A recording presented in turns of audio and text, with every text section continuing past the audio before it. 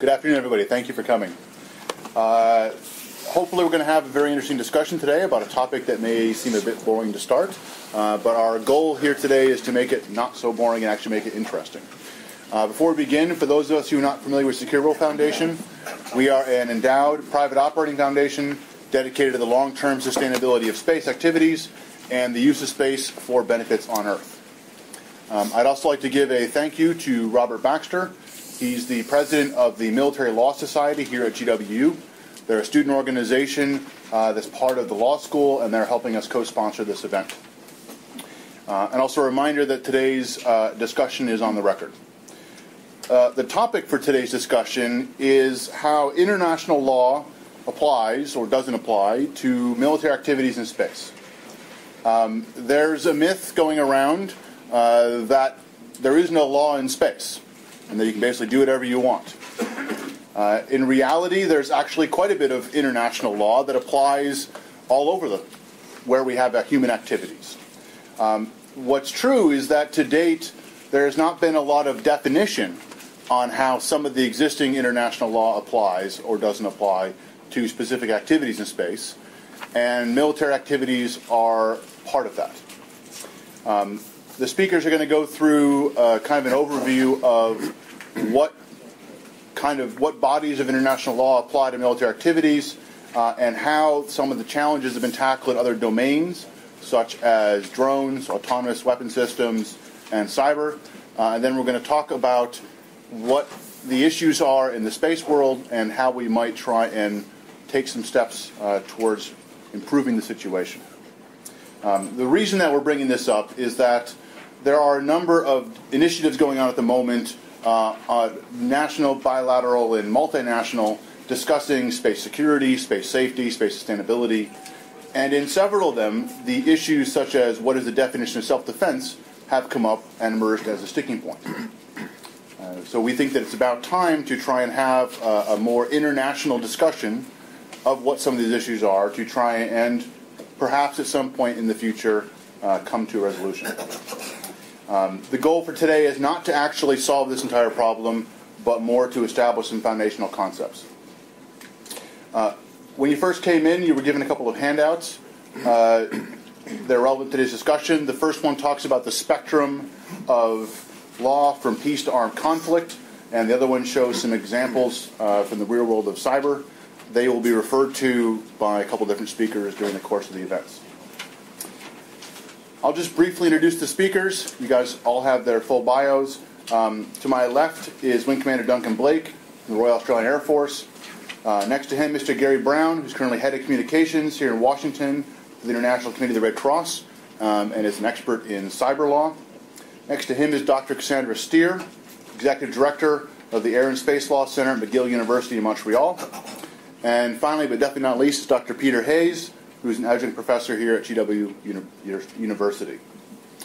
So with that, I'll give the floor over to the first speaker, Duncan, who's going to give us an introduction to the topic and a little bit, I believe, on autonomous systems. Thank you. As Brian said, I'm a member of the Royal Australian Air Force. I have to start with a disclaimer, so I have to say the conclusions are my own, in my personal capacity, not intended and should not be thought to represent official ideas or any agency of the Government of Australia, and I've used publicly available information. We've got that out of the way. So you have a legal framework graphically represented on the handout in front of you, and that is as applicable in the land, sea, air, space or cyber domains. State activities leading up to and during war that have been conducted on land are relatively easy to characterise by reference to legal concepts within that framework. It's not been as easy to characterise those activities in other domains. This is especially true in respect of the application of the law of armed conflict, or LOAC, which is the lex specialis, a Latin phrase indicating that it is the body of law specifically applying in given circumstances, in this case armed conflict, and which displaces other laws that would normally be applicable to the extent of any inconsistency. Manuals of international law in various domains have made a very substantial contribution to clarifying the application of LOAC, and before we go any further, it is important to give a brief introduction to the background of these manuals. From the mid-19th century to early 20th century, which was a very formative period for this area of law, there were many attempts to bring states to consensus on new instruments to expand the application of LOAC. Then, as is still the case now, states were wary of anything that appeared to limit their military options and capabilities, wary of apparent arms control instruments. However, one particularly erudite individual, Gustave Moynier, one of the founders of the Red Cross movement and of the Institute of International Law, realised that the challenges of developing new law about technical aspects of weapons need not stand in the way of clarifying existing law about behaviour in the context of armed conflict. And those two distinctions need to be emphasised. The first is the distinction between developing new law and clarifying existing law, and the second is the distinction between regulating technical aspects of weapons versus defining lawful and unlawful behaviour. Gustave Moynier proposed and led a gathering of international legal experts to draft a manual clarifying the application of existing LOAC to the conduct of warfare. And in 1880, a group of international legal experts drafted the Oxford Manual in relation to the laws of war on land. He led another group in 1913 to draft a second Oxford Manual in relation to the laws of naval warfare. Given the status of the international legal experts, their independence from parochial interests of states, and their rigorous adherence to clarifying the existing law rather than seeking to progressively develop the law, these manuals had a big impact on compliance with the existing law. They were successful in their express primary objective of providing commanders with a practical aid for the exercise of distributed command and control, especially in the context of a revolution towards manoeuvre warfare. Nevertheless, that approach was not repeated until the San Remo Institute of International Humanitarian Law initiated an effort in 1988 to produce a new Manual of International Law applicable to armed conflict at sea. Again, the primary audience has been commanders, especially naval commanders, and you only need to ask a few of them to assure yourself that the San Remo Manual is very well known. The San Remo Manual has also been very influential among legal experts and in courts and tribunals. Thus, in both respects, it's been a big success. In 2006, an academic centre at Harvard University initiated a project to draft a similar manual, known as the Manual of International Law applicable to air and missile warfare, and also known as the Harvard Manual. And I'll make some reference to the Harvard Manual. In late 2009, a group of international legal experts was brought together at the NATO Cooperative Cyber Defence Centre of Excellence in Tallinn, Estonia, to discuss the legal framework applicable to hostilities in the cyber domain. They immediately rejected the need for development of new law and proposed instead to draft a manual of international law applicable to cyber warfare. The Tallinn Manual was completed in 2013, and Colonel Retired Gary Brown is very qualified to talk about it. Back to the handout in front of you. There is a spectrum of activity and behaviour from peace to armed conflict, and there is a legal regime for peace and a legal regime for armed conflict. Peace is the usual preferred state of affairs. Armed conflict is an aberration from that state of affairs and is a legal term of art. It encompasses jus ad bellum, the law about the resort to force by states. Armed conflict also encompasses jus in bello, or the law about how individual soldiers, sailors and airmen conduct themselves in conflict. And it's also known as LOAC, international humanitarian law, and the law of war. There are slight distinctions between those three terms depending on the context in which they're used, but we don't need to go into that right now. Where the legal regime for peace ends and the legal regime for armed conflict starts is uncertain. Within each of the regimes, they are stratified by reference to legal concepts that can be grouped as either actions by an initiating state, on the left on your handout, or reactions by a responding state, on the right on your handout. The handout is a simplification of the relationship between concepts, and I've attempted to provide a graphical aid to understanding, but the legal concepts do not necessarily map out as neatly as the handout might suggest. The first state may behave in a way that is unfriendly but not unlawful, and the other state may respond by conveying its displeasure, including in a formal diplomatic note known as a démarche. Flying along the edge of another state's national airspace and collecting signals intelligence is unfriendly but not unlawful. Alternatively, the other state may engage in what diplomats call retortion, that is, unfriendly actions of their own that are nevertheless still compatible with all the international obligations owed by that state. For example, using an aircraft to broadcast propaganda to fishing boats in the exclusive economic zone of another state is certainly unfriendly and may or may not be a breach of the state's international obligations, depending on what treaties it has ratified and the frequencies that it uses. Actions by the first state that may be characterised as internationally wrongful acts involve a breach of an obligation owed by a state regardless of the source of the obligation. So it could be a breach of a treaty obligation or a rule of customary international law or an interference with a state's sovereign rights. The last one requires a bit more of an explanation.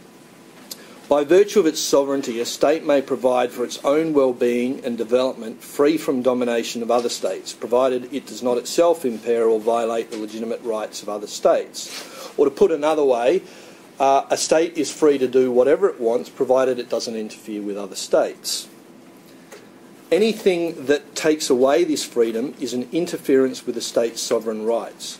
For example, a state is free to fly along the high seas side of another state's national airspace and even free to spy on other states from that position.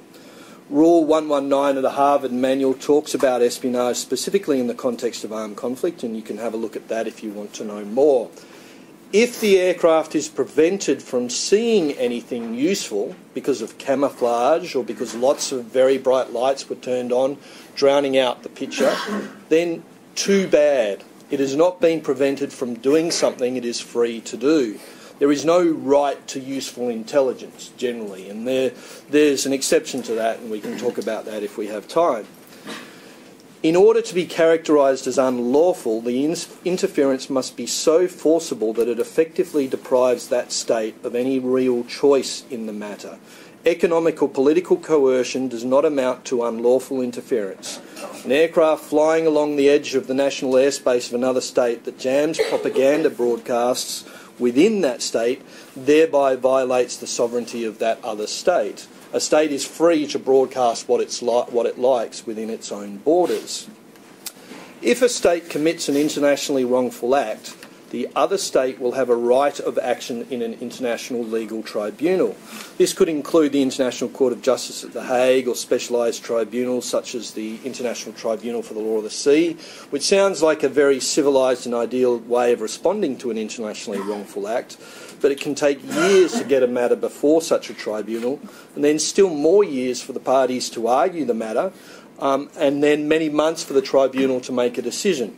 That is supposing that both states are subject to jurisdiction of the tribunal and that both states accept the decision. Even in that case, there is often little that can be done to enforce decisions of the tribunal if the decisions are regarded as legally binding and enforceable on the parties in any event. Given these many limitations, the majority of international disputes are not settled before international legal tribunals but by other means.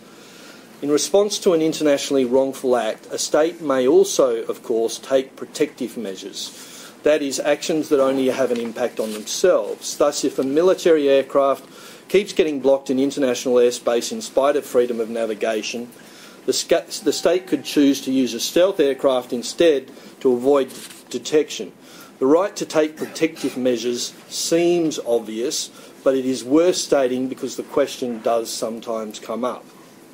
The other state may take countermeasures in response to an internationally wrongful act. This is a legal term of art not to be confused with the way in which the military uses the term countermeasures, as in electronic countermeasures. In a legal sense, countermeasures means that the other state may lawfully decide to stop performing an international obligation owed to the first state on the basis that doing so will induce the first state to stop its internationally wrongful act. There are a number of criteria for the lawfulness of countermeasures. They must be directed at the wrongdoing state. You can't direct them at third states. There must be a prior demand to cease and a genuine offer to negotiate, but in the meantime you can take action to protect yourself. The countermeasure must be commensurate with or proportional to the original wrongdoing. The countermeasure cannot involve the use of force, and that leaves some discretion about the best course of action in the circumstances. So, for example, some responses to the interception and turn back of a state aircraft would be lawful countermeasures, and some responses would be unlawful. It would not be a lawful countermeasure to create a large exclusion zone around the state aircraft such that it interferes with the freedom of navigation of third states. It would not be a lawful countermeasure to shoot down the intercepting aircraft because a countermeasure cannot involve a use of force, although shooting down the intercepting aircraft might be lawful in other circumstances depending on the nature of the threat posed by the intercepting aircraft, and I will say more about that later. It might be considered disproportionate to block all scheduled and non-scheduled civil and other flights from the intercepting state into the intercepted state. However, it would probably be a lawful countermeasure to disallow scheduled civil flights from the intercepting state to selected airports in the intercepted state, notwithstanding the existence of a bilateral treaty between the two states allowing for access. There is another response to an internationally wrongful act that would itself amount to an internationally wrongful act, but which is excused in the circumstances, and that is distress. Distress describes the right of a state's agent to take reasonable measures in a situation of peril to save their lives or the lives of other persons entrusted to their care. I won't go into this in more detail for the purposes of time, but the classic example is when a US EP-3 aircraft was damaged in interception involving a Chinese aircraft in international airspace on the 1st of April 2001, and the EP-3 crossed into Chinese airspace and landed on Hainan Island without consent. Some actions may be more than an internationally wrongful act and may also amount to a threat or use of force.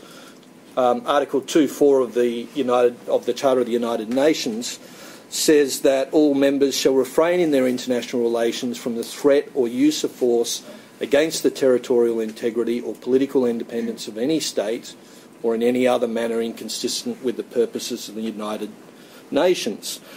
So force is generally thought to involve armed force, violence and kinetic effects.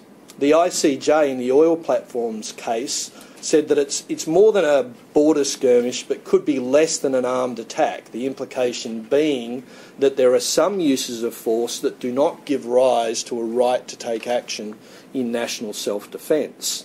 The US took the contrary position in that case, that any use of force would give rise to a right to respond in national self-defence.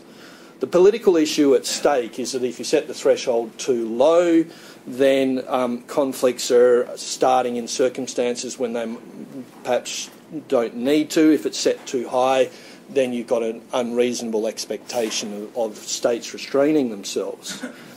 Not all activities are clear conventional acts of violence, and the ICJ in the Nicaragua case said that it was a matter of scale and effects. And that concept has been expanded upon and a number of criteria suggested, specifically severity, immediacy, directness, invasiveness, measurability of effects, military character, state involvement and presumptive legality. So consider a remotely piloted aerial system that's conducting daily surveillance along a land border. The other state is aware of these surveillance flights and knows that the RPAS has no weapons on board. If one day the RPAS happens to slightly drift into the national airspace of another state, it would be difficult to argue that that amounted to a use of force. Consider, in contrast, 4 armed fighter jets off an aircraft carrier sitting 13 nautical miles off the state's coast that turn abruptly and cross into the state's national airspace at right angles, fly almost all the way to the coast and then immediately return to the aircraft carrier. without doing anything. It would be easy to make the argument that such an activity amounts to a threat of force, but it may be difficult to make the case that it amounts to an armed attack. Often it will depend on the circumstances and a consideration of the factors that I mentioned previously. Generally, there's no right to react with force in response to an initial action that amounts to a threat of force. There are three exceptions. The first is where it also rises to the level of an armed attack. The second is controversial, and I'm not actually going to go into it now for purposes of time. And the third is the doctrine of necessity. Necessity is the right of a state to take reasonable measures to safeguard an essential interest of the state against a grave and imminent peril. An example might be where a large surveillance remotely piloted aerial system with no weapons on board flies into another state's territory and over a populated area. It is shadowed by a fighter aircraft, and when the RPAS suffers a malfunction that puts it on a flight path towards a school, the fighter aircraft destroys the RPAS at a time that would cause the wreckage to fall in a sparsely populated area. Sometimes the application of the doctrine of necessity can be very close to the right of national self-defence. And that's set out in Article 51 of the Charter. If a state suffers an actual armed attack or anticipates an armed attack, then that state has a right to take action to defend itself and to call upon other states to assist. An actual armed attack is straightforward.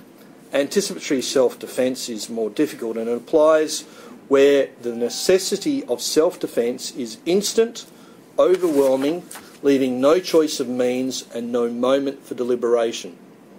Preemptive or preventative actions cannot be justified as anticipatory self-defence. The threshold for an armed attack is high, and you look at the same sort of factors that I discussed previously, and the response needs to be necessary and proportional. Article 51 contemplates that a state may act in national self-defence until the Security Council has taken measures necessary to maintain international peace and security. So in the first place, that would be measures not involving the use of armed force, which could be complete or partial interruption of economic relations of rail, sea, air, postal, telegraphic, radio, or other means of communication, and the severance of diplomatic relations. And if that doesn't work, then authorising actions by air, sea or land forces. The constraints that come from a UN Security Council resolution are found in the first instance in the resolution itself. So even if you get a resolution that uses the magic words, all necessary measures, that's not carte blanche. You have to look at the resolution to determine what necessary means, because necessary is a relative word. Necessary to what end? And it's not just a matter of the resolution itself either, because there's a lot of intersecting law, and the job of legal advisors to the armed forces becomes very, very complex when you're trying to deal with the intersection of a Security Council resolution, host nation law, domestic law, law of armed conflict, laws specific to a domain, and so on. Once we're in a position of responding to an actual or anticipated armed attack, or in circumstances where there's a resolution, then we're undoubtedly in a situation where there's an armed conflict and the law of armed conflict applies. Exactly where that point is can be difficult, but once it does apply, then it prohibits attacks on civilians and civilian objects and people, and objects with special protection, such as hospitals, even if there are enemy wounded inside.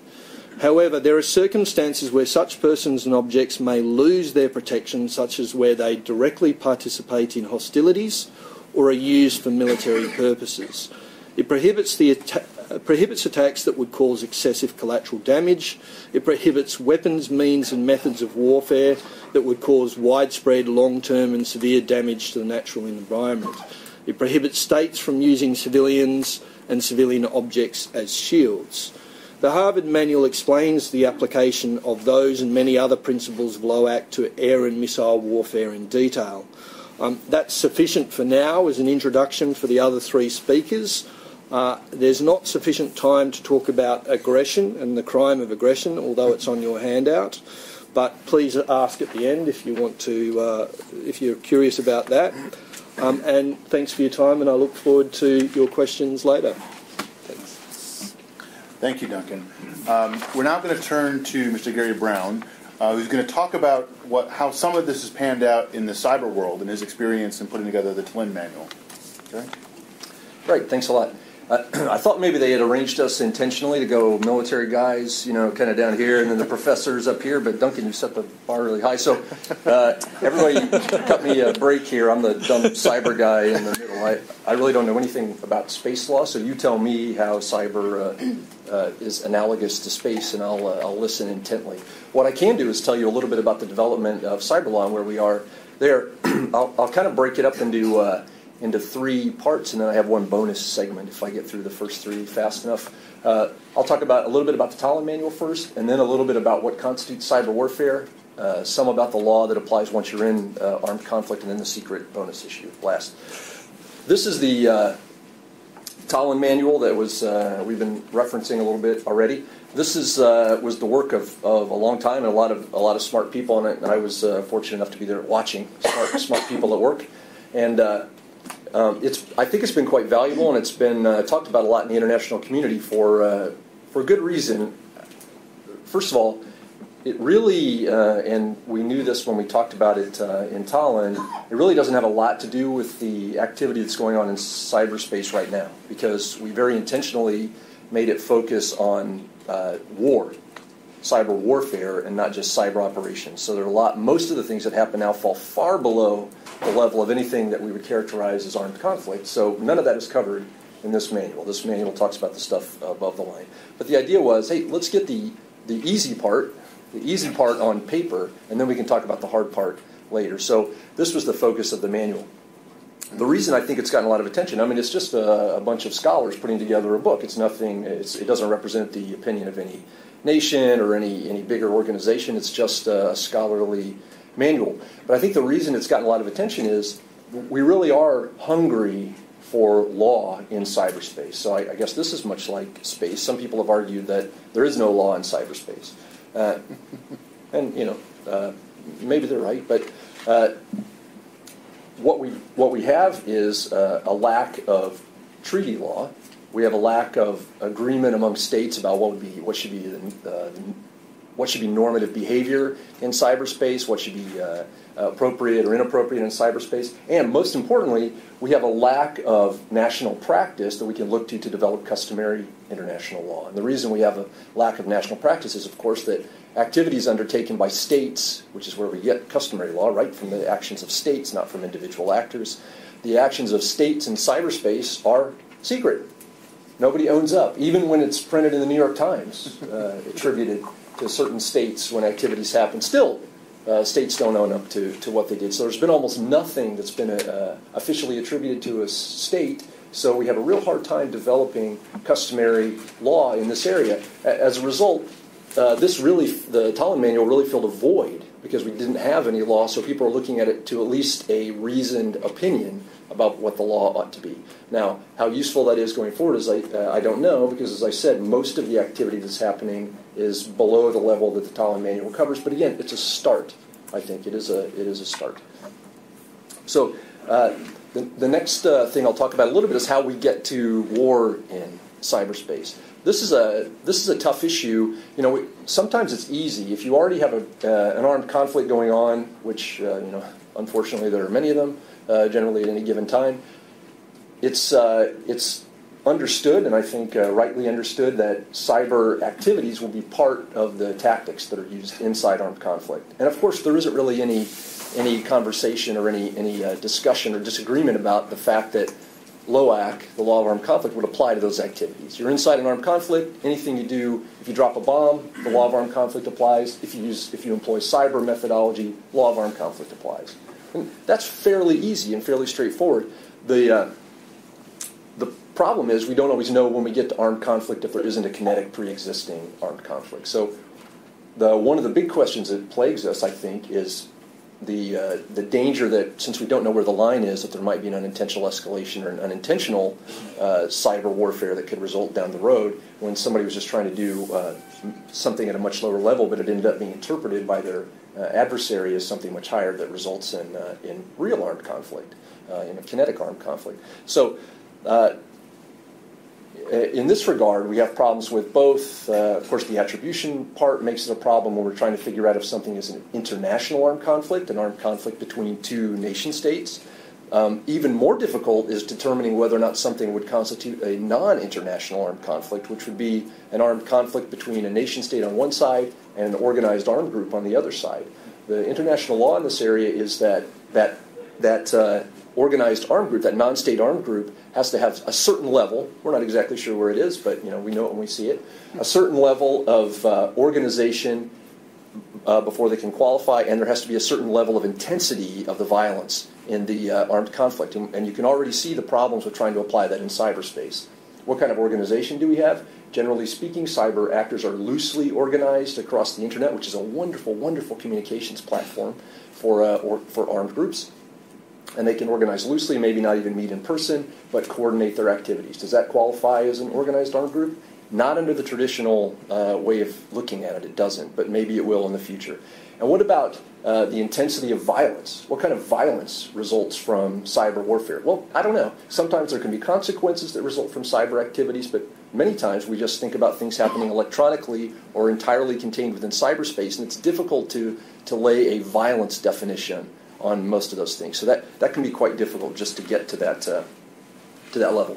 And of course we have the overarching problem, which is one I think also you have in space, of the attribution or non-attribution of activities in cyberspace generally. So if an activity happens, we're not quite sure whether it came from a state, we don't know whether it came from an individual, and even if we can trace back, which you've seen, maybe you've seen some of the reports if you're into cyber space activities from companies like Mandiant, who have reported back in very great detail about the origin of certain cyber events and traced them all the way back to the computer, and had taken pictures with the webcam on the computers and given the home address and the girlfriend and everything else of the people who were responsible for these activities, some of whom, as it turned out, happened to be in the Chinese army.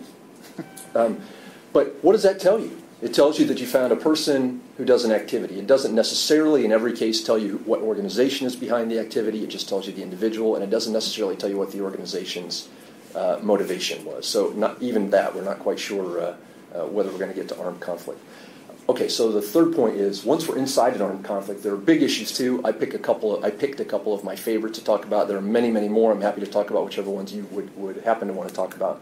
One of them is just the definition of an attack inside armed conflict. So we're in an armed conflict, and now we're trying to decide, does this cyber activity constitute an attack or not?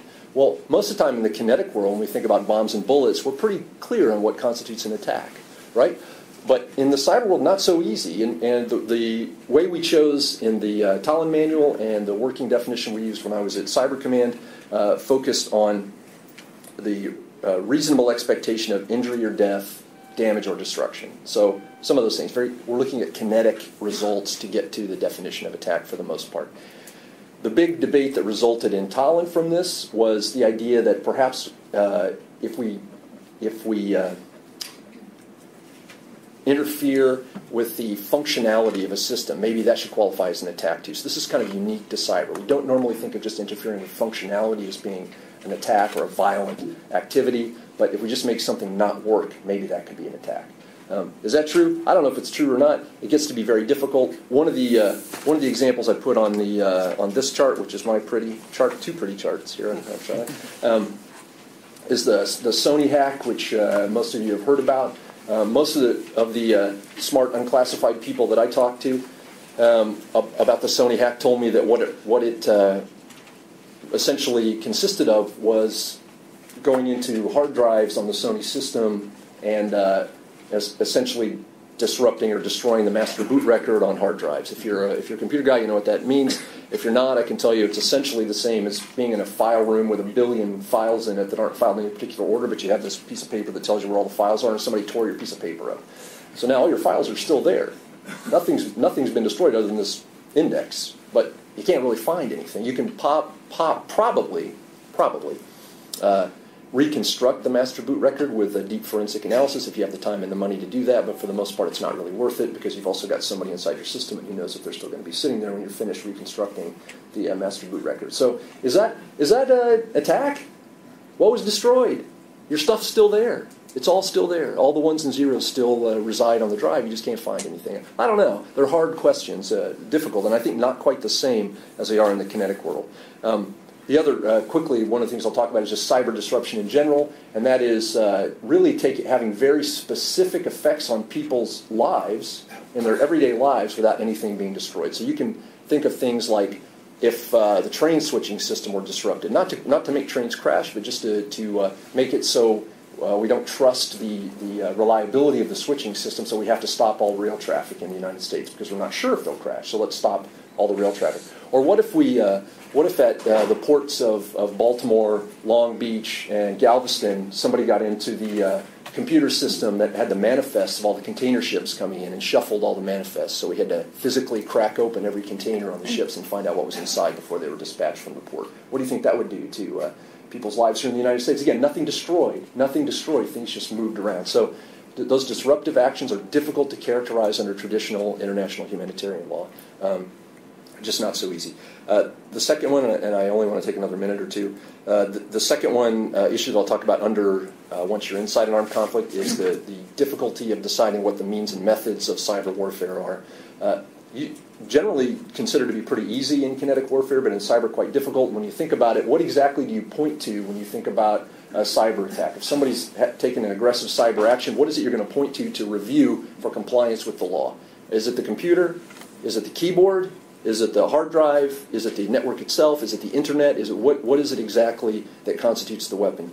And the reason this is particularly difficult in cyber is that many activities undertaken by criminals and hackers and anybody else that undertakes this kind of nefarious activity is something you might broadly refer to as command line tactics. So we gain unauthorized access to a network or a system, so now you're logged on as administrator. Someone is logged on as administrator to your system, and now they own your system. They can do whatever they want with it. They can read your mail, delete your mail, copy your mail, change your mail, or delete all your files.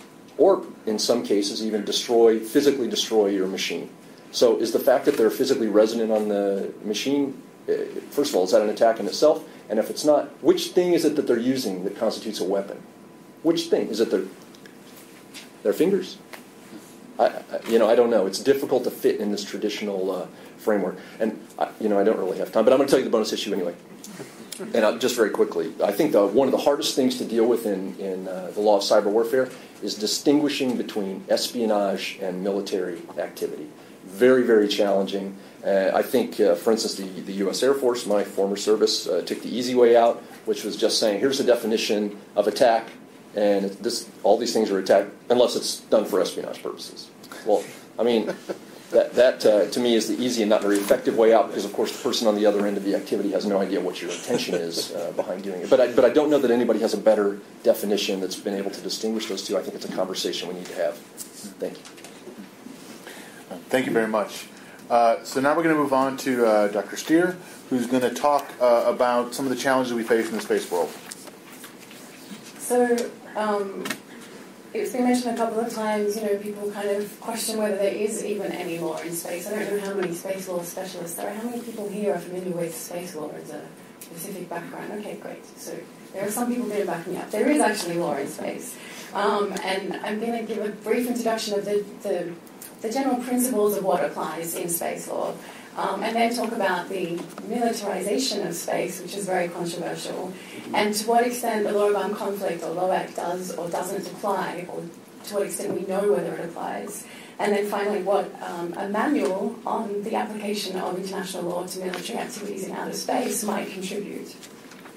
So the basic principles of space law relating to military activities in particular. So we have In 1963, the UN already sat down soon after Sputnik was launched. There were already activities in space. The UN sat down and came up with some general principles governing the activities of states in the exploration and use of outer space.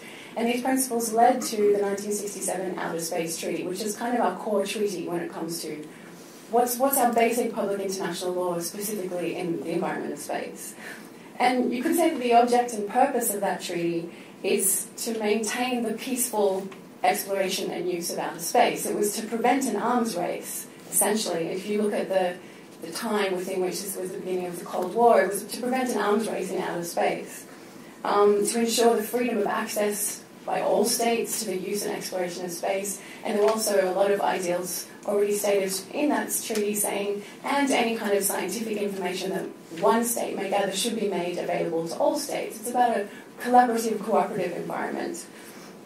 The UN Committee on Peaceful Uses of Outer Space, and yes, that's a thing, as is the UN Office of Outer Space Affairs. People don't believe me, but it exists. It focused for a long time on how to... so we had the general principles, we have a few treaties governing outer space, but after a certain short burst of treaty making, it kind of came to a bit of a deadlock. And the Committee on Peaceful Uses of Outer Space has attempted over time to keep developing that law, particularly as our technology develops, as has the CD in the UN. But it's been deadlocked for several years for political reasons. So we've had repeated General Assembly resolutions over several decades called the PYROS resolutions, or the Prevention of Arms Race in Outer Space. But as we know, General Assembly resolutions are non-binding. They're aspirational. They're kind of an expression of what we all generally agree to, but they're non-binding. So what do we have in terms of binding law? Well, Article 1 of the Outer Space Treaty lays down, as I mentioned, the freedom of use and exploration of outer space for all states, for the benefit and in the interests of all countries, irrespective of their degree of economic or scientific development, so also the attempt to include non-spacefaring nations, and shall be the province of all mankind. Meaning, as is laid down in Article 2 of the Outer Space Treaty specifically, space can't be claimed as any state's territory. It's not possible to appropriate space. So it's this non-territorial, and a lot of people make the analogy to the high seas. Nobody can claim that as their property. It's the province of all of humankind, which also means we all have to take care of it. Article 3 says, and all of that exploration and free use that we all have has to be done in accordance with international law. So that includes the Charter of the United Nations. That therefore includes, Article 2.4, our use cogans against use of force. And it's stated in Article 3, it must be in the interest of maintaining international peace and security and promoting international cooperation and understanding. So it's all this kind of against an arms race, against having space become a new battlefield, which was already foreseeable. Article 4 of the Outer Space Treaty specifies that it's a prohibition of weaponization, and specifically nuclear weapons or weapons of mass destruction. We cannot place them in orbit, we cannot station them on any celestial bodies, which includes the moon, planets, things floating around up there, or in any other manner. So they try to be as broad as possible. But the question remains, what amounts to a weapon of mass destruction? Could we have smart weapons which aren't weapons of mass destruction, which might fall through a loophole there and suddenly be acceptable in outer space? Article 6 of the Outer Space Treaty states that all states are responsible for their activities in outer space, including the activities of non-state actors for which they're responsible. And Article 9 of the Outer Space Treaty gives a fairly weak obligation, although it's the one that people tend to reach to the most often, that all activities have to be executed with due regard for the corresponding interests of other states. So if a state believes that the space activities of another state would cause potentially harmful interference with activities in the peaceful exploration and use of outer space, it can request consultation. So there's an obligation, but it's a kind of weak obligation under Article 9. Space law is a part of public international law. So everything that we know in public international law, everything we know about the law of armed conflict generally applies. as Duncan has mentioned, we have Article 2.4 in the UN Charter and all of the use Kogan's norms. We have the possibility, the only two exceptions to Article 2.4, of course, are self-defense, Article 51, or if the Security Council allows under a resolution for collective self-defense. The law of armed conflict or international humanitarian law applies in general, but we still have questions about how that applies specifically to the space environment. And you can think also about environmental law, particularly if you think about the kind of targeting that might take place in space. When you're talking about satellites, as soon as you destroy something out of space, the kind of space debris that gets created is incredibly hazardous. I'm sure most people here have seen the film Gravity. One of the things I liked about that film was the whole premise is it's not big scary aliens coming together that are our greatest threat in our near space environment. It's the junk that we've created out there. So I'll talk a little bit more about the militarization of outer space, which is a controversial term. Really, we should be talking about the weaponization of outer space because that is what is prohibited. That's very clear. But military technology has always been involved in our exploration of outer space. And the use of space as a strategic domain for conflict or defense here on Earth. So there's a big debate when I mentioned in Article 3 the underlying core principle that our exploration and use of outer space has to be for peaceful purposes. There's been a debate for quite some time whether that excludes military use in toto or only aggressive purposes. So can we have military technology out there that's not doing aggressive things? One example might be monitoring another state as to whether or not they are developing a nuclear arms project. So it could be for defensive or monitoring or in fact peaceful purposes but using military technology. And if you think also about GPS, I've had to use Google Maps to find my way here to the university. GPS was a military technology originally, and it's been expanded for civilian use. By comparison, the Russian GLONASS system and the European Galileo system, and I believe also the Chinese system, were originally civilian, but the technology started out as military technology. So the prevention of a space arms race was very much underlying the beginning of our space law treaties, but what about today? So we're not thinking just about the Reagan-era notion of Star Wars, when he talked about having a huge system of satellites and shields, the Strategic Defense Initiative. At the time, the technology wasn't sufficient to create something like that, and it was also criticized as creating a new arms race.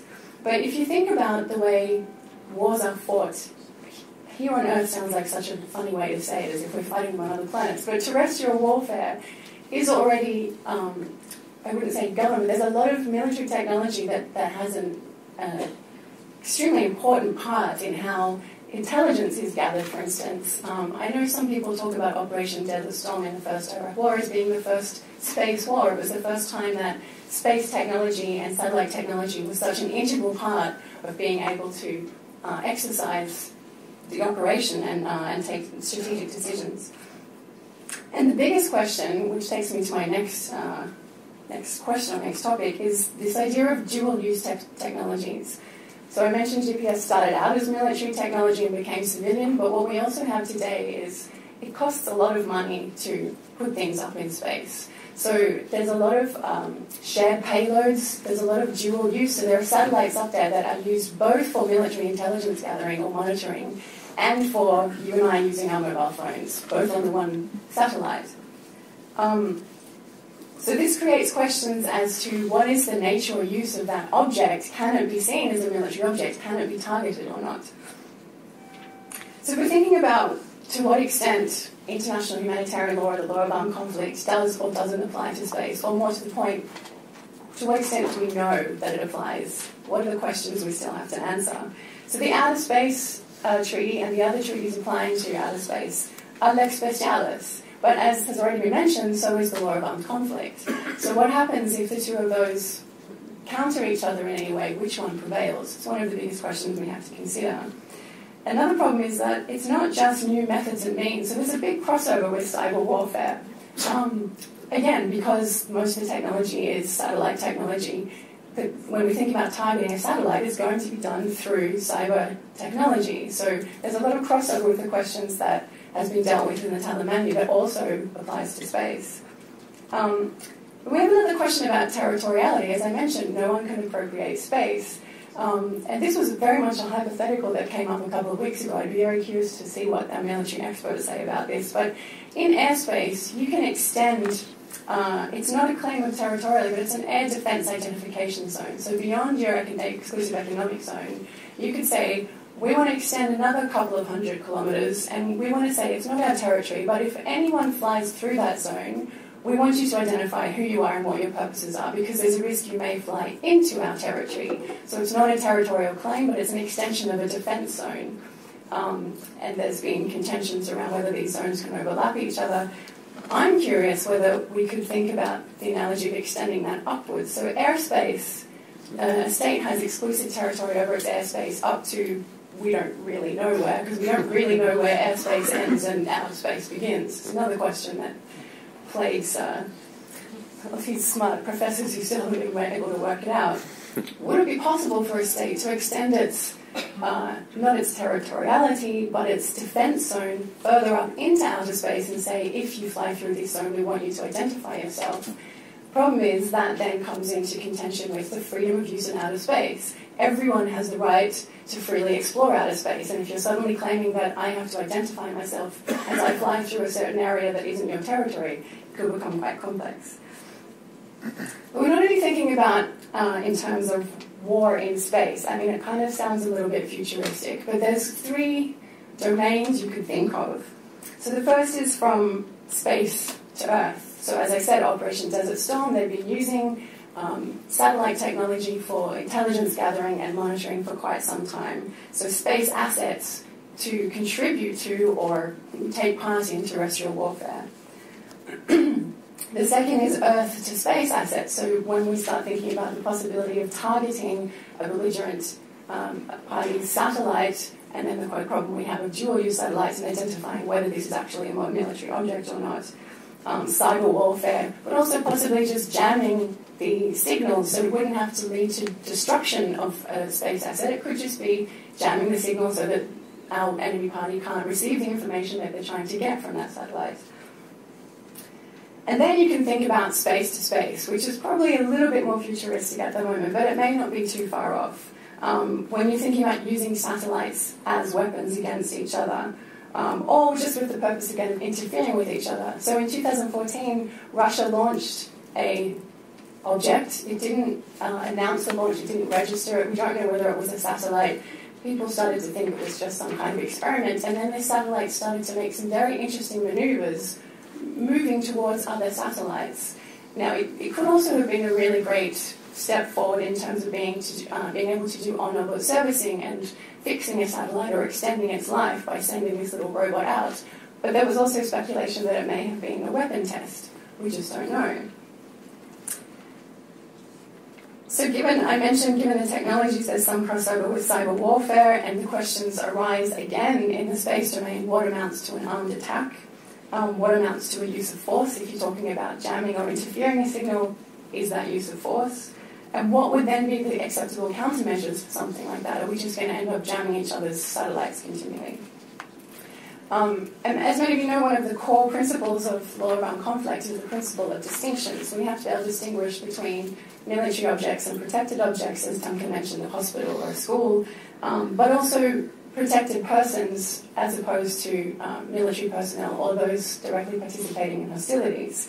So when we think about astronauts, for instance, the astronauts on the International Space Station, astronauts under Article 5 of the Outer Space Treaty are dedicated as envoys of humankind. They have a special protection. We all need to look after them. And there's also the astronaut agreement. So if a Russian astronaut lands on US territory, the US is obliged to help them out and return them to Russia. But what happens to the status of these astronauts if their 2 countries suddenly enter into conflict? Are they still envoys of humankind? A lot of these astronauts tend to be military personnel. Do they suddenly become military objects? Do they retain a certain protection? Which lex specialis applies? What happens if an astronaut is not a military personnel? We have more and more people paying for their own route to the ISS, but we also have scientists taking part in these expositions. What if they're not military personnel, but they're involved in the use of space technologies? How do we know at what stage they are or aren't directly participating in hostilities and when their status might change? And I mentioned already dual-use satellites. I think this is one of the biggest questions that has to be answered when looking at targeting.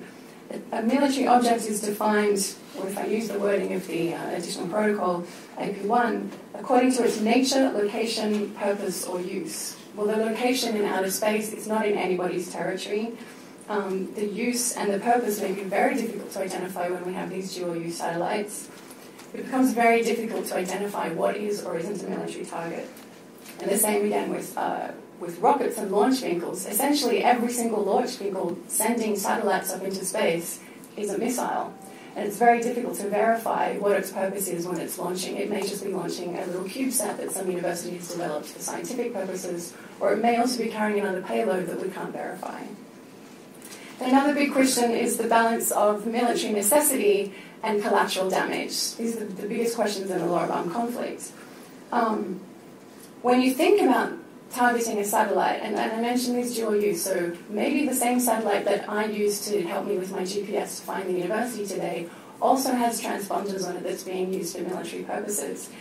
If it were determined that it was a military object and that it was okay to target it, and then I'm talking more than just jamming the signal but possibly destroying the satellite, what happens in terms of collateral damage? If our communications were wiped out, and we have had a conference not long ago that was called Satellites Without Satellites for a Day.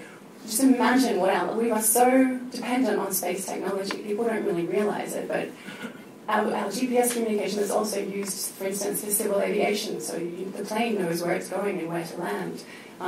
All your internet communications, your phone communications, it's not just a matter of Facebook. There's actually some very serious technology that's dependent that if that were to be interrupted, even just temporarily, the collateral damage could be immense. So it's very hard to balance out whether that is a serious military object or not. Whether that fulfills military necessity or not. Is it even foreseeable what the collateral damage could be? And then again, our specific problem with space debris, if you are talking about kinetic weapons or destroying a satellite or another space asset, the problem of space debris and the kind of extended greater risk for collision. I mentioned the film Gravity, but there's something like 100 potential collisions a day with the amount. We have 1,200 satellites up there, plus all the other space junk. If you were to destroy satellites and create more space junk, the environmental collateral damage would also be immense. So just briefly, how would a manual contribute to all of this? Well, Duncan's already mentioned the history of the manuals that we have, the San Remo manual, the Oxford manual historically, the Talon manual. These manuals are actually on the desks of military commanders when they're asking the questions in times of conflict. I don't know if the Talon manual has been actively used thus far, but these manuals are important documents put together by the people with the inside knowledge. We also need international rather than domestic rules. So one way of going about this might be that national militaries come up with their own manuals to deal with these issues. But then you have a potential for different interpretations, crossing over legal regimes, a subjective interpretation as to when it might be triggered, which was what we had in the pre-World War II classical law of armed conflict.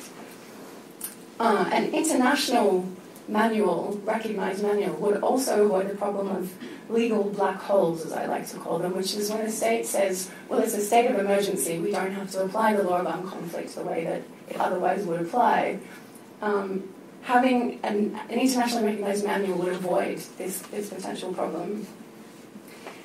And there's also a need for particular rules rather than just general principles. So we can't just rely on something like the Martins Clause, which was originally in the Hague Convention in 1907. It was also included in the additional protocols. In cases not covered by the law in force, the human person remains under the protection of the principles of humanity and the dictates of the public conscience. The point was that you can't foresee all of the technology that humanity is going to develop. We need a clause that says, well, there's a general human standard that applies, but I'm not convinced that's enough when we're talking about this specific technology and this specific environment, which is very different from anything we've dealt with in land, air, or sea warfare.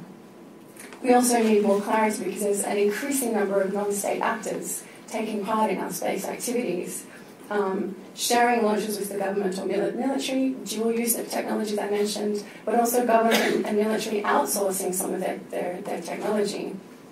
We all know SpaceX is sending people up to the International Space Station. There's more and more of these non-state actors involved.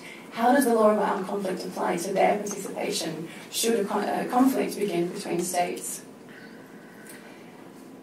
And then there's a question, are we developing the law, updating the law, or are we restating the law? And I think it's probably something we can discuss a little bit further in time when we have questions.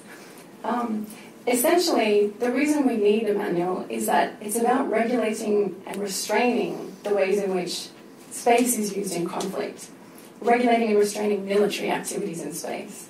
The raison d'etre of the law of armed conflict is to regulate and minimize the impact of human conflict. And this needs to be considered carefully, and I would argue urgently, when it comes to the next battlefield. Thank you very much. And last but certainly not least is Pete Hayes, and he's going to talk a little bit about how clarifying some of this might be useful from a strategic context. Well, thanks very much, Brian. It's a great pleasure to be with you, and I appreciate this opportunity. I'd like to thank the Secure World Foundation and DW and Duncan and all of you for coming out to this. I need to also just reiterate that I'm also under those same kind of restrictions, so these are personal comments only, and they don't reflect anyone's official position about anything. So, yeah, that's right, of course. So, I would like to start with just the disclaimer that I am not a space lawyer. I don't play one on TV, so I probably have a quite different interpretation of some of the things that have been previously discussed. And I'd like to go back to my interpretation of the Outer Space Treaty based on what I see as the negotiating history as well as the subsequent practice of the parties. So I think there was some thought to the idea that we wanted to have constraints on a potential arms race in space that led to the Outer Space Treaty, but I would submit it was much more about, in that time era, about decolonization ideas that were very widely shared among the states in the UN, and they wanted to ensure that the ills of colonization would not be extended to outer space. So that's really the primary purpose behind the treaty as I see it. And I think when it, as Professor Steele mentioned, you had a lot of rapid growth in space law in about the 10 years from the opening of the space age. And subsequent to that, there's been very, very little. So I would submit that that's because the major space actors reached the limits of what they were willing to agree to at the time of the Outer Space Treaty. They enshrined that into international law. And it's no accident, comrades, that we haven't gotten very far past that. So what exactly does the Outer Space Treaty say about space weaponization? It does not say that you cannot weaponize space. It says you can't have nuclear weapons in Earth orbit, outer space, or on celestial bodies. So as the authoritative source for that, I submit to you that when Dean Rusk testified in the United States Senate, when they were doing advice and consent to ratification of the treaty, he said that this treaty does not preclude the development of anti-satellite weapons should those become necessary in the future. The United States had already developed anti-satellite weapons starting in 1958. So he was just merely stating a fact. There's nothing about anti-satellite weapons in the treaty. And again, in my judgment, in terms of the negotiating record and the subsequent practice of the parties, there's really nothing about that kind of weaponization of space. And I would also highlight, as Professor Steele did, that weapons of mass destruction are not defined in the treaty, so what isn't a mass destruction weapon is up to the space lawyers to my mind. So, I would also tell you that, look, the Soviet Union has tested their core orbital ASAT system 20 times at least. The United States tested many anti-satellite weapons. No one objected, to the best of my knowledge, to those events under the terms of the Outer Space Treaty because it could not. It doesn't prohibit those kind of things. So that's a very significant point of international law here. We might like that the treaty banned all these kind of things, we might think that that's a better way to approach things going forward in the future, but in point of fact, it does not. And again, practice of the parties is very important in this regard because they clearly interpreted that they could do those kind of things and not be in violation of the treaty.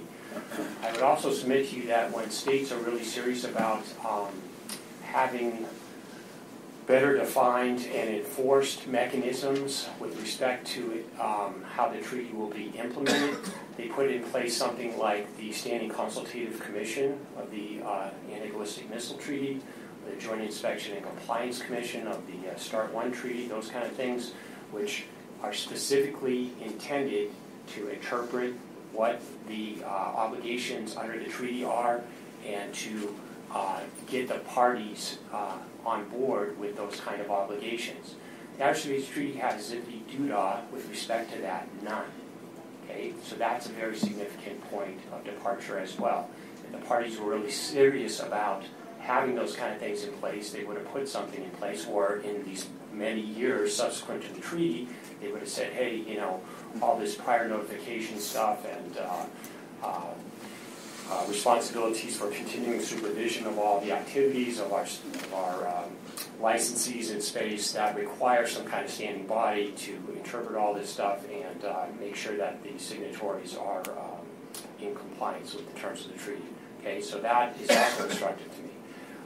So again, in my humble opinion, we've reached the limits in international law in terms of what major space actors are willing to sign up to in terms of treaty law. Customary international law is also important, as my fellow panelists have talked about. So again, the practice of the parties is pretty important. I note that none, at least to the best of my knowledge, I know there's a lot of State Department's people here, so you can correct me if I'm wrong, but I don't know of anyone that objected to, let's say, the 2007 Chinese anti-satellite tests in terms of that somehow violating the Outer Space Treaty. Obviously, the Chinese didn't do any prior consultations. It seems to me that adding 25% to the amount of debris in low Earth orbit might cause some kind of harmful interference with others, but it wasn't objected to on the grounds of somehow violating the treaty. So I think that ought to be instructive to us as well. So that just forms a pretty significant impediment in my judgment in terms of where we're going with specific law. I'd like to just highlight a couple other things that were brought up by my panelists, and I am going to yield a lot of my time back because I'm very curious about your questions. So Duncan talked about peace being the normal state of affairs. That's another thing that I wish were true, but our friends in the Kremlin seem to have other ideas about that. In fact, they've come up with this idea of hybrid warfare. The primary purpose of hybrid warfare is to blur the lines between peace and war so that many activities can be undertaken, and it doesn't really, it's not very clear to many of the observers what exactly is going on. Maybe there's terrorist activities going on, maybe there's unconventional warfare activities going on, maybe conventional warfare activities with volunteers instead of regular forces, et cetera, et cetera. So when we look at major space power actors who have these kinds of doctrines in operation terrestrially, it doesn't give me great optimism when I think about how those might be applied in space, especially in the context of all the issues with dual-use systems and problems with attribution that have already been raised. It's difficult enough when people are really interested in being transparent and providing as much information as possible about their space operations, because space is big, it's hard to track all this stuff. Smaller and smaller things can have more and more ability to do more and more things. So when I overlay that with this idea that I now want to practice hybrid warfare and fuzz up the line between peace and war, I think that's going to be very, very difficult.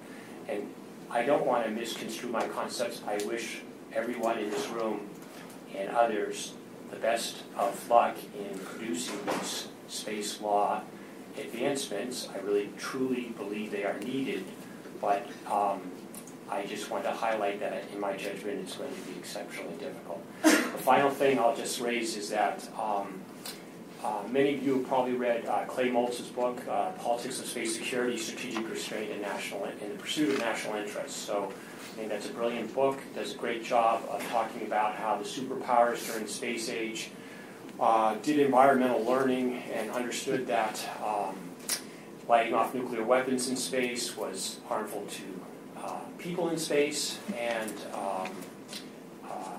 more and more debris was less and less useful to folks. So I agree with all that. I think Clay kind of runs history forwards and backwards, because I don't think the concerns that we have about those things today were as big a concern at the time those things were happening. But I would just ask you to consider whether, in fact, this strategic restraint on the part of the United States is having the intended effect. It would be great if all other major space actors were practicing a lot of restraint in what they are capable of doing, as the United States has been doing for decades. But I don't see much evidence of that.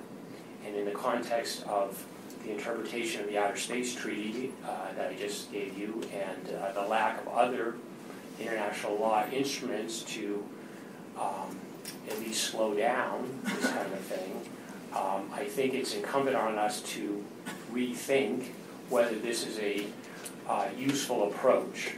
And I would submit to you that when we don't have any kind of legal restraints, when our practice of strategic restraint has not been reciprocated by our primary adversaries, it's time to think about doing this in another way. During the Cold War, as you're probably familiar, the United States, during several occasions, pursued what's known as a two-track arms control approach. So probably the most famous example of that was with intermediate range nuclear forces, INF forces, so-called. I had the pleasure of delivering many of those warheads to Europe when I was back in the Air Force. But anyways, what the United States said is, hey, we're either going to reach an agreement on these things or we're going to deploy them. So it's your choice. And the Soviet Union had already deployed SS-20s into Europe. That was the approximate cause for the ground-launched cruise missiles and Pershing II missiles that the United States deployed in Europe. So that actually wasn't successful. We don't, have a specific treaty with respect to space in that regard. We did get a INF treaty, so that was very important. And it was also the first one where we had on-site inspections and not just national technical means. So, and as long as they brought up national technical means, I meant to mention this earlier, but some people make the case that because under the terms of the Anti-Ballistic Missile Treaty of 1972 and the, I forget which article that is, but it talks about you're not supposed to interfere with national technical means, euphemism for spy satellites, first introduced in that treaty. That somehow extends to all other space stuff, and you can't do that. It's bad. I would submit to you that, first of all, we've withdrawn from that treaty, as you know. That treaty language has been reiterated in other treaties.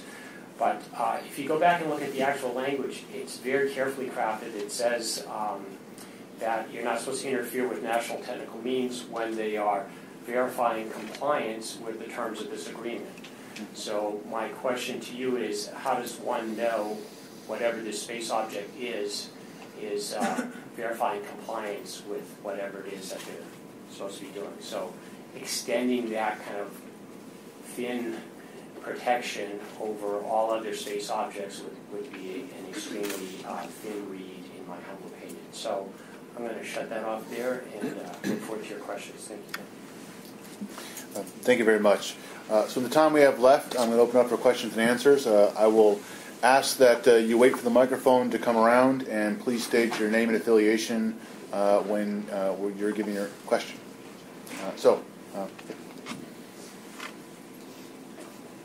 It's behind you. No, this mic's coming to you. Thank you. I'm Rob Ramey from the Headquarters Air Force, working in international law. A couple of you mentioned the notion of lex specialis and the principle that entails, particularly Dr. Steer and Duncan.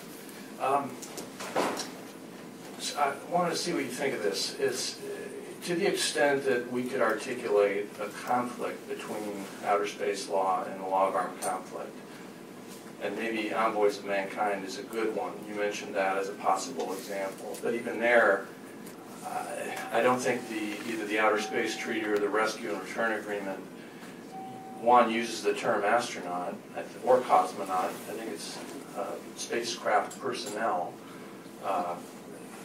which isn't defined. So what is that? Just like space object, just like outer space, there's so many undefined terms.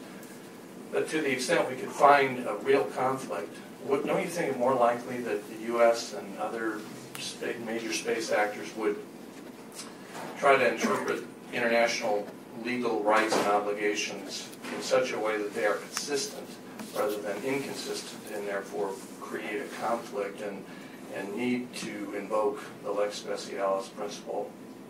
And maybe, Gary, since you're sitting there, maybe there's an application to cyber as well, and whatever law may govern that domain, if it's even a domain. Thanks, sir, for the question. A very good question. The lex specialis, of course, only applies to the extent of any consistency, which is, I think, what your point is if we can find consistency, then why not find consistency? And we'd prefer to do that. I think the Outer Space Treaty does actually use astronaut, but all of the other treaties use spacecraft personnel. I think it may be possible to argue that there is consistency between astronauts being envoys of mankind and the application of the law of armed conflict. But that's part of the reason maybe we need to clarify these sorts of things. But you can imagine circumstances where they're given a special status in international law. I think it would be relatively easy to argue that, notwithstanding that they might be from the military originally, while they're astronauts, they're civilian personnel and therefore protected. I think that's all I'll say on that, and pass it over to others.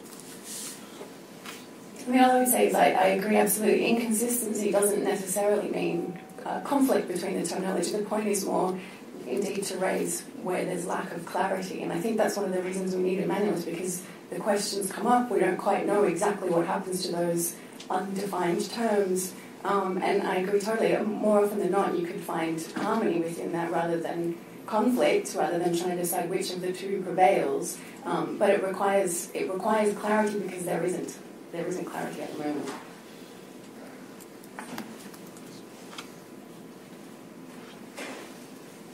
Linda Billings, I'm a consultant to NASA's Near Earth Object Observation Program, and I have a question about planetary defense and options for deflecting or destroying asteroids on an impact course with Earth. What sort of legal regime would apply, and I'm going to make this U.S. only just to keep it simple. It isn't simple. If the U.S. decided to launch a nuclear weapon, which of course we now call nuclear devices, but a repurposed nuclear weapon on a rocket from a launch pad in the United States to deflect or destroy an asteroid, and this would be in deep space, of course, on an impact course with Earth. And also, what kind of legal regime would apply, and what kinds of issues could you foresee coming up, particularly with non-U.S. actors? And would the legal regime and the issues raised be different if the mission were a civilian mission, say NASA, or a military mission, say DoD? Another great question. I'm glad that it's been asked. It would very definitely give rise to questions about the application of the doctrine of necessity in international law. Seems to fit squarely within it. The criteria are that there is a grave and imminent peril threatening an essential interest of the state, the only way for the state to safeguard against it, but it can't seriously impair an essential interest of another state to which an obligation is owed, and it can't be invoked if the international obligation in question excludes it or the state has contributed to the situation of necessity. So it seems to me that it fits squarely within it.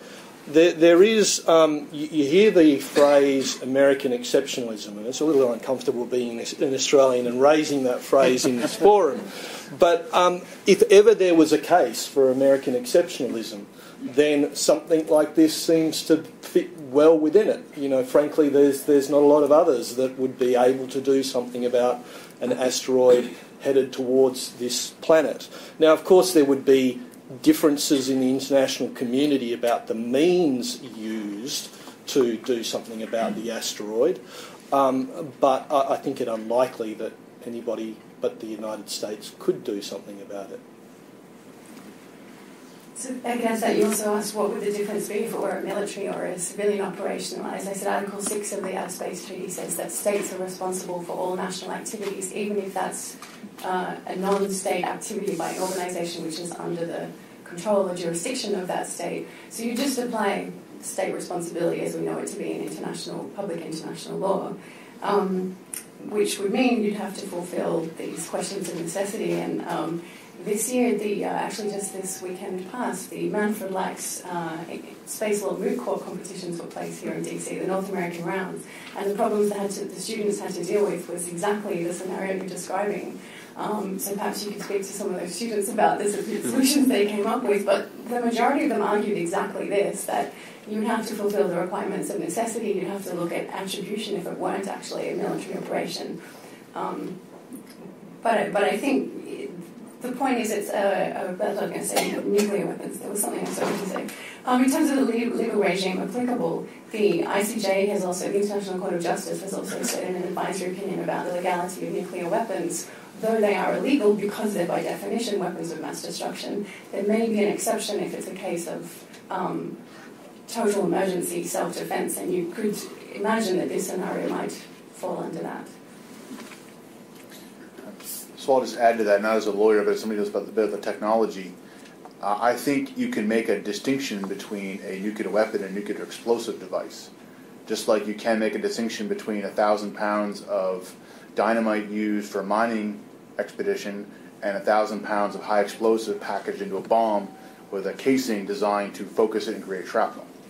A weapon is something designed to have specific effects in a specific military context. And a nuclear weapon would have to be significantly re-engineered in most cases to be useful against the kind of deflection scenario you're talking about. And then I think that would raise a very interesting question then, is it still a nuclear weapon or not? Or is it to fall into this new category of a nuclear explosive device? But, Troy.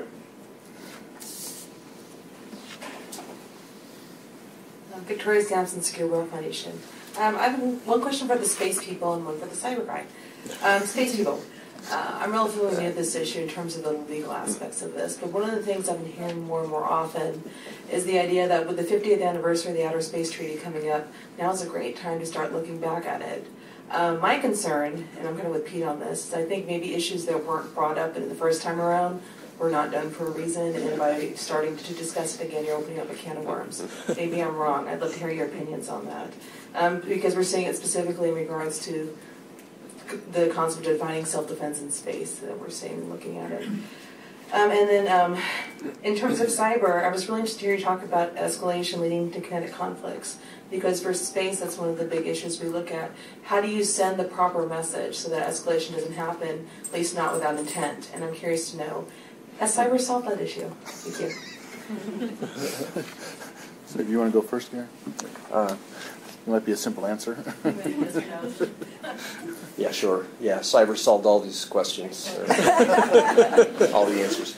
There's been talk about having a hotline, for instance. It's just to keep communications going and that kind of thing. The United States answered to it in 2011 in its international strategy for cyberspace. The U.S. said, to paraphrase, some things in cyber, we're not going to tell you what, we'll consider to be aggressive acts and won't respond like we would to any other aggressive act against us.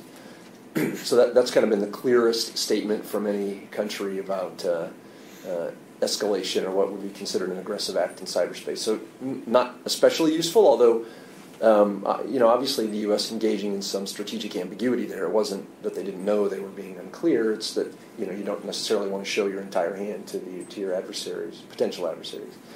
So no, we don't have a lot of answers yet, and until we define what an attack is, what a use of force is, what an armed attack is in cyber, I think you're not going to have a clarity on that issue.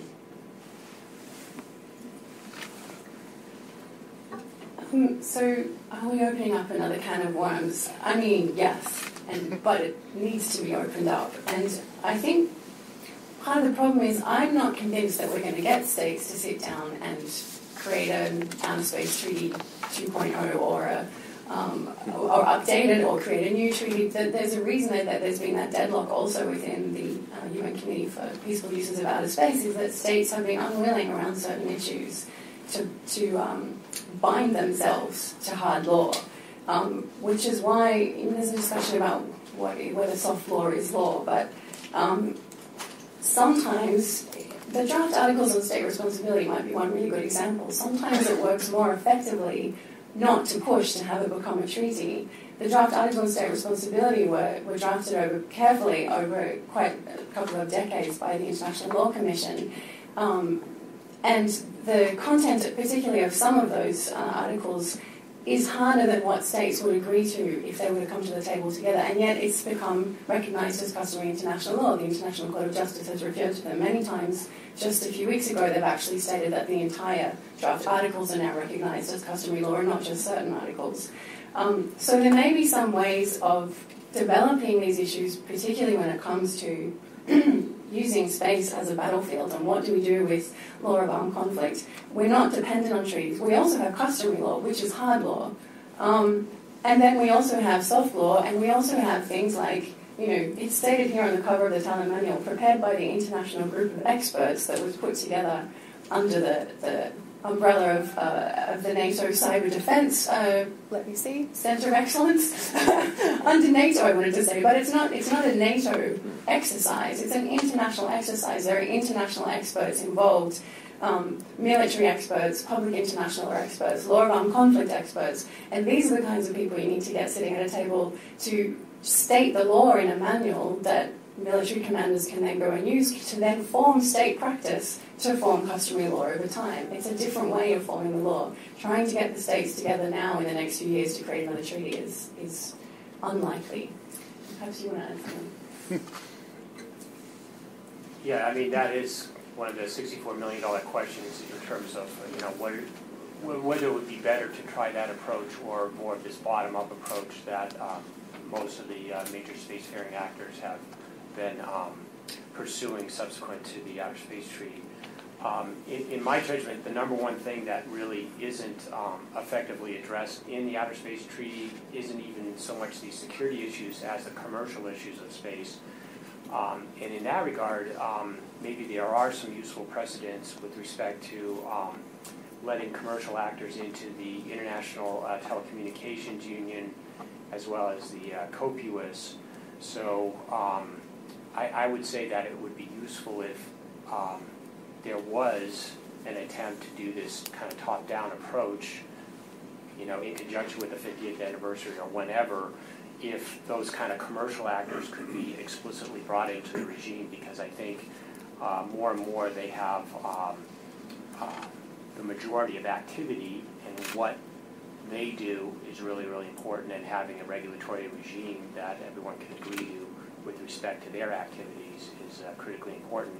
And for those of us who'd like to see a lot more kind of deep space commercial operations, I would submit that that's critically important, because right now there isn't a guarantee of any kind of reward commensurate with the risk undertaken by those parties. So no one's willing to entertain those kind of risks unless there's better assurance that they're going to get some kind of payout, if in fact there is a payout. Can I re-attack on that as well? So maybe this is sort of the new normal in the development of international law, because I'm hearing a lot of parallels with the lack of development of law in cyber warfare as well. there really isn't any serious discussion about an international treaty happening with cyber warfare. Heck, we can't even agree on domestic law in cyberspace, so it's really going to be difficult to get countries together. So the most interesting work now is being done on what's being called cyber norms. I'm not sure they meet the definition of what I would have called norms 5 years ago, but they're aspirations essentially, because let's face it, we have norms in cyberspace, we just don't like them. Because it's do whatever you can get away with, right? I mean, that's what people have been doing since the beginning of the internet. So that's what people continue to do. But we're trying to establish some polite behavior, some standards of polite behavior in cyberspace, and that interesting work being done there internationally. So maybe that's the way it'll go, and maybe something similar will happen in space as well. Could I just? On the question of a hierarchy of norms or rules in international law. If you have states sign up to a treaty, then that has a high level of value, quite a lot of strength, quite a lot of cachet, if you like. But then there is measures short of that, such as getting a group of international legal experts together. And one of the measures of success of something like that is it actually used practically? And the San Remo Manual of International Law Applicable to Armed Conflicts at Sea, as I say, to my knowledge, any naval warfare officer knows of the San Remo Manual. Now, it's not a treaty document, but the practical effect is quite strong. And it's part of what has sometimes been called the secret life of international law. It's a good phrase that I like. The other thing about the sort of levels of international law below treaty level is there can be some cynicism about any international law, but if you don't have international law on your side, then you risk not having domestic support and having the wrong message going throughout the Twitter sphere. You risk not being able to get the hosting bases in other states when you're trying to form a military coalition. You risk not being able to get the military coalition that you want. You risk not being able to get the resolution that you want with the UN Security Council. And you risk no support from other members of the international community in being able to support other diplomatic measures like sanctions and those sorts of things. But perhaps the most significant thing is that until you have norms, until you say you can't do this, then you can't point to another state and say you've crossed a threshold and now we have a right to do something about it. If there are no norms, you just can't do that. Jim? Oh, sorry. Richard East, an independent scholar. I wanted to make a comment about GPS. Point's been making that it started out as a military system, which is a common misconception, but GPS from the very beginning, the Block 1 satellites had civilian signal as well as military. And Professor Richard Langley, who writes a column for GPS World, made the comment that in 1982 he was using the civilian signal. So that was a year before the Korean airliner was shot down. So it's a common misconception that Reagan opened up GPS for civilian applications, but that's not correct. From the very beginning, it had a civilian signal. The problem is only the Department of Defense was willing to fund it. So that may be where the misconception comes from. And the predecessor system, Transit, quickly had civilian applications. Jim? Jim Armour with Orbital ATK, but longtime Air Force member, and it's taken me a while to get out of the national security mindset and into the commercial world, but now very interested in satellite servicing and the longer term asteroid mining and other logistics that you find in space. I don't really have a well-formed question, but an observation as we've worked some of these advanced commercial projects is that what we're really looking for is stability that we can work within. We don't really care in a lot of ways what the rules are as long as there's rules. And we have found a great deal of success working within the U.S. domestic framework. You know, State Department, ITU, FAA, FCC, all of those frameworks have been flexible enough to deal with the new kinds of businesses we're bringing forward. And I think we're sort of looking for the U.S. government then to turn into the international domain and then set the norms that we're working on at a global level. That's sort of hope springs eternal. I mean, I'm not sure how it's going to work out, but I would be afraid to get commercial entities involved in the international forums because they are very focused on, you know, their own interests, and those can drive less than humanitarian objectives, which I would hope the larger goals would attain. So I guess my question might be, we've had some success in law of the seas, and I don't hear too much discussion about that kind of an approach for the space domain, and I'm just surprised by that. Maybe it's ongoing and I haven't seen it, but I would be interested in comments to any of the comments that I made. Thanks. Addressing the question about law of the sea first, it's an analogy that is often made in the space domain, and Cassandra and I were just at a conference last week where there was some suggestion that the concept of a contiguous zone, which is part of the law of the sea, could be extended into outer space. That has all sorts of challenges around it, but perhaps it's useful. But it would be a long time before we saw anything about that. In terms of commercial involvement in the space domain, and particularly the strategic and security aspects of the space domain, it was something that I discussed specifically at this conference last week, and there are 3 C's that I'm sure many of the space community would have heard about, that space is becoming more congested, contested and competitive. I suggest that there are 4 R's that should be the response to that, and that is that space needs to become more regulated, more resilient, more redundant, and there needs to be repercussions in outer space. And commercial entities could contribute to every one of those. The challenge, though, would be to contribute to one of those without undermining another.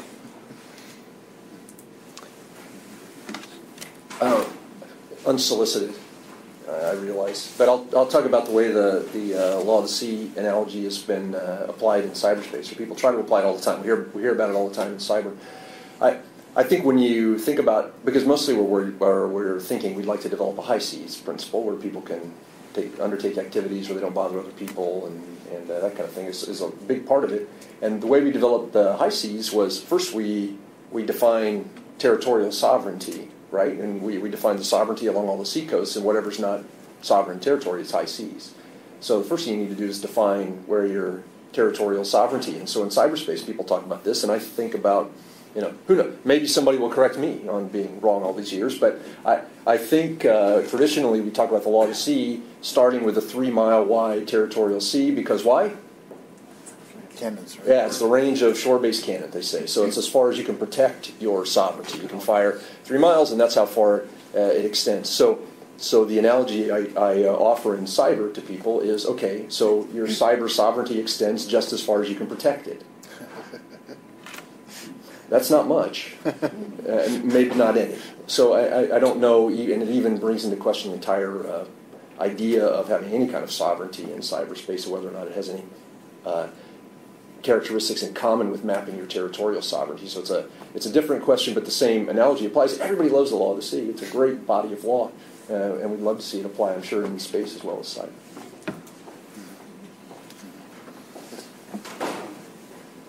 So go ahead. Those are great questions, sir. And, you know, it's very difficult to struggle with the best approaches to this, but I would just submit that, to me, the common heritage of mankind provisions in the Law of the Sea Treaty are the biggest distinction between that and the Outer Space Treaty. I mean, the Outer Space Treaty has elements of that, but that term of art hadn't emerged at the time of that treaty. So, and that has a lot to do with, you know, how are you going to divvy up any wealth generated in space? So, under common heritage of mankind, everyone has equal rights to that, whether they assumed any risk in its development or not. I mean, that makes sense for a lot of things, maybe that don't require so much effort to develop, but I think space does require a lot of developments to, or a lot of effort to develop. And I see those kind of structures as being an impediment to doing more commercial development in space, because, as I mentioned, I would like to see the people taking the risk getting the biggest potential benefits, and that would be not the case under common heritage. So, and the other thing I'll just mention is the Seabed Authority, you know, to do all this stuff under the Law of the Sea, to the best of my knowledge, they haven't really done anything, so, you know, it's all kind of theoretical in that domain as well. So perhaps as that matures and you get some more test cases on how that's really going to be developed and who gets what, where, when, and how, then those things could be applied to space. I'm Ross Bodley from NASA, following up on Mr. General Armour's question, also long-term Air Force. For Professor Steer, Article 6, as you mentioned, requires the states to oversee or approve and continuously monitor the activities of governments and non-government. That's good in international law, but what about domestic law to regulate that sort of thing? There really isn't any, right? The perfect legal answer to any question like that is it depends.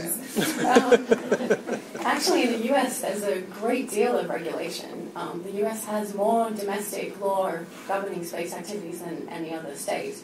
And for the most part, because originally it was only states who had the wherewithal to become, you know, to enter these space activities, that's why that language is in the Outer Space Treaty. It wasn't foreseen that commercial actors would suddenly become the ones with the wherewithal and the technology. But for the most part, states, and it does depend. India, for instance, has almost no regulation, and it's wanting to, and it is becoming a very successful spacefaring nation.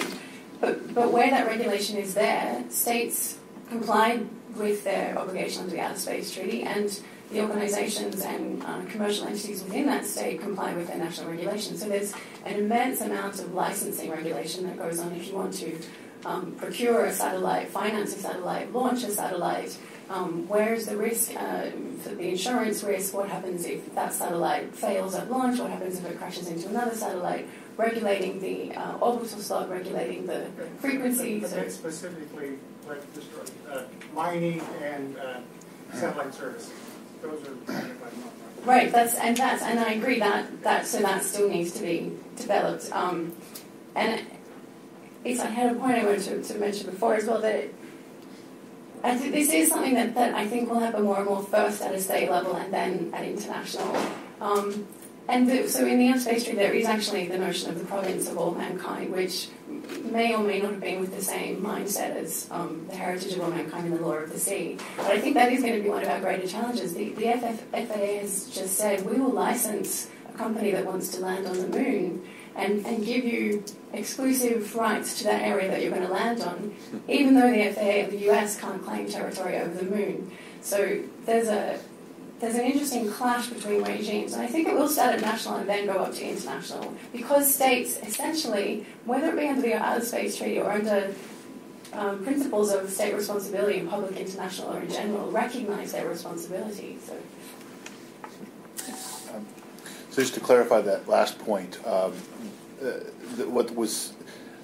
actual FAA response has not been published, which is why it's hard to figure it out. But best we can tell, what they said was the FAA will basically protect that company from interference with its activities by other FAA licensed entities, which is totally within its power to do. But the question is, what does that mean to non-FAA licensed entities, other nations? That's totally up for grabs. Yeah, exactly. We have one more time. Chris? Hi, Chris Johnson, Secure World. So I know that we are trying to wrap it up, so I won't ask too detailed. I try to keep it brief. But legal scholars and practitioners can usually make two categories of statements. They can make positive statements and normative statements. And positive statements merely find the law and report the content of the law, black letter law, custom and practice. They may also make normative statements, what the law should be, what the content of the law should be. Lege ferenda is what the phrase is. When we look at existing domains for military activities, these traditional manuals, it seems that those there's a lot of activity and phenomena that they can derive positivist statements from. Moving into more speculative areas, cyber and outer space, my concern is that we might be making more normative recommendations. So is that something that was, how was this balanced for cyber, and how could it possibly be balanced in the future as we consider, what is the definition of self-defense in space? What's the law of armed conflict for outer space? So thanks to the panel. Yeah, we were really cautious and I think pretty successful at only talking about the lex lata. I mean, we really did try to discuss the law as it is now and not the law as we think it ought to be or as it might be. Some of the different ideas of the application of existing law, the disagreements are reflected in the commentary, but it's always spelled out, I think. So this project very specifically was trying to apply applicable law, leaving the difficult part of deciding what the law ought to be in the future to somebody else, I think. I guess the only thing I would say is I think a similar approach would be good for a manual of international law applicable to military uses of outer space if one came to exist. But there is room for some discourse, if you like, about lex ferenda, the law as it should be, and whether that takes place in the context of international legal experts getting together or not, I'm not sure, just so long as those legal experts are absolutely clear about when they're talking about the law as it is versus what they think the law should be. Am I allowed to mention McGill's application? Yeah. Just checking whether I was going to mention unclassified information. So McGill's Institute of Air and Space Law actually, with a great deal of Duncan's expert input, has made an application to get funding to develop a manual on the application of international law to military uses of outer space. And the hope would be that it would be along the same lines as the San Remo and Talon manual. And the kinds of people involved in that would be, as I mentioned before, you have to have the military experts, you have to have the public international law experts. It's not, I don't think it's a forum where someone asks me why is the US President is the Commander-in-Chief, why is there no one representing the Commander-in-Chief of States or the heads of states on a group like that? And my answer was because we're not writing a treaty. This is not about representing state will, because treaties are as much an expression of political will as they are of law creation. But what this is in the first place, a clarification of the law, and you could call it a restatement. And I agree totally with Duncan that it's along the lines of what the International Law Commission does. Their mandate is to clarify and progressively develop international law. They've been hesitant to progressively develop, but they've been explicit when they've done so. This is not an International Law Commission coming together, but it's a body of experts who have the insight and the wherewithal to develop, to state the law and clarify the law where, as we spoke about, where there are inconsistencies or lack of clarity in the different lex specialis that apply. And there may be questions raised about where it could go, but I think at this stage we wouldn't be saying it's up to us to develop the law.